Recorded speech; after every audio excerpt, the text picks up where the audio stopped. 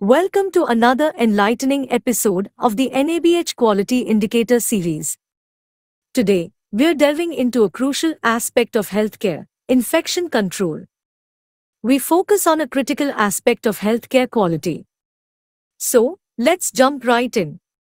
If you're new here, don't forget to hit that subscribe button and the notification bell so you won't miss any of our informative content. Let's get started.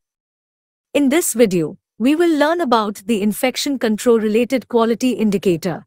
Quality indicator number 8, ventilator-associated pneumonia rate, VAP.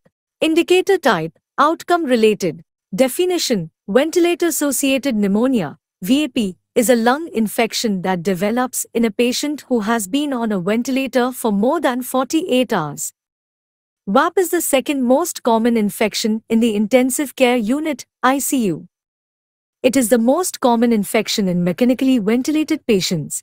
Ventilator-associated pneumonia is the second most common hospital-acquired infection among pediatrics and neonatal intensive care unit patients. Source of the data: patient medical record and VAP incidence report. Indicator monitored by or responsible person, infection control nurse. The formula is numerator, number of ventilator-associated pneumonia in a given month.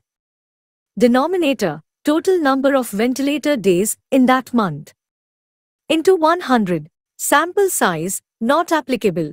Explanation: in VAP culture report is must to ascertain the case.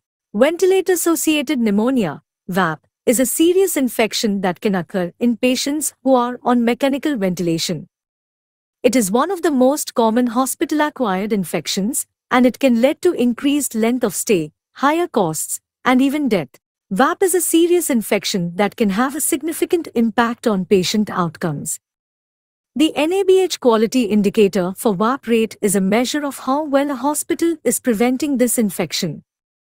Hospitals can reduce their VAP rates by implementing a ventilator bundle, educating staff on VAP prevention measures, and conducting regular VAP surveillance. Thanks for joining us today. If you found this video helpful, don't forget to like and subscribe. And as always, stay committed to providing the best care possible.